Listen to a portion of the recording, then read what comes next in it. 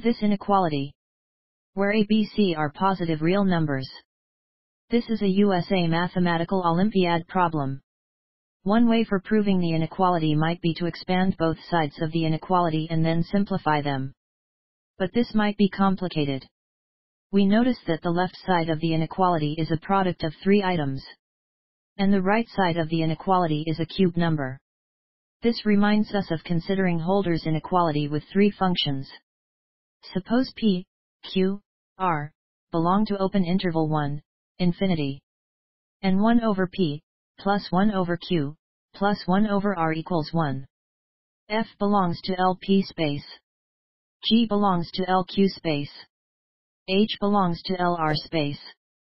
By Hölder's inequality, we have one norm of F times G times H is less than or equal to P norm of F times Q norm of G times R norm of H.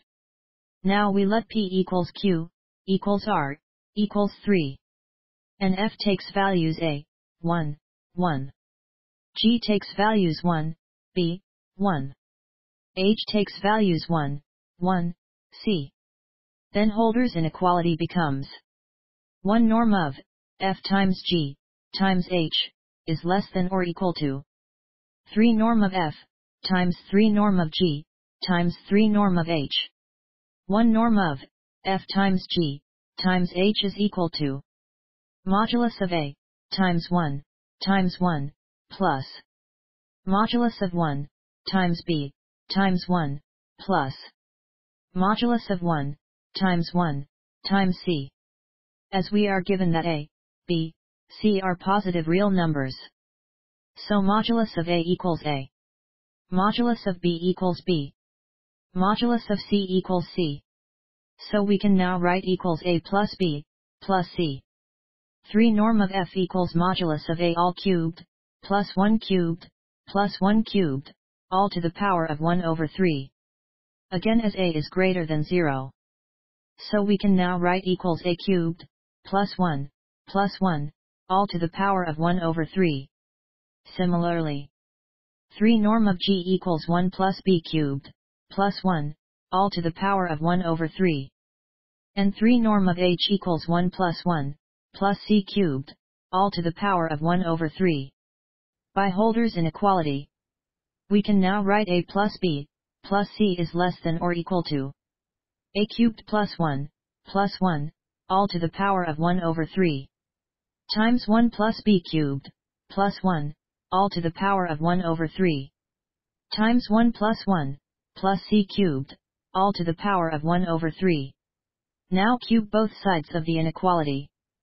We have A plus B plus C all cubed is less than or equal to A cubed plus 2, times B cubed plus 2, times C cubed plus 2. That is, A cubed plus 2, times B cubed plus 2, times C cubed plus 2, is greater than or equal to A plus B, plus C all cubed. Now we can see that the right side of the inequality is the same as the right side of the original inequality.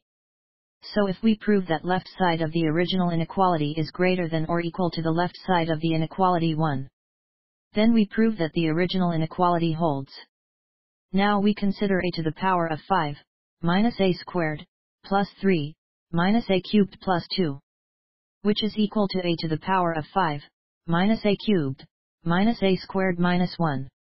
A to the power of 5, minus A cubed can be written as A cubed, times A squared minus 1. Now the two terms have a common factor A squared minus 1. So we can now write equals A cubed minus 1, times A squared minus 1. Which is greater than or equal to 0. As if A equals 1, then both A cubed minus 1, and A squared minus 1, equal 0. So the product is 0. If A doesn't equal 1, note that we are given that A is greater than 0, then both A cubed minus 1, and A squared minus 1, are either greater than 0, or less than 0. So the product is greater than 0. So we have proved that A to the power of 5, minus A squared, plus 3, is greater than or equal to A cubed plus 2.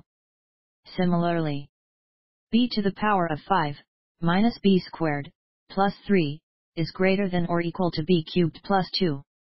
and c to the power of 5, minus c squared, plus 3, is greater than or equal to c cubed plus 2.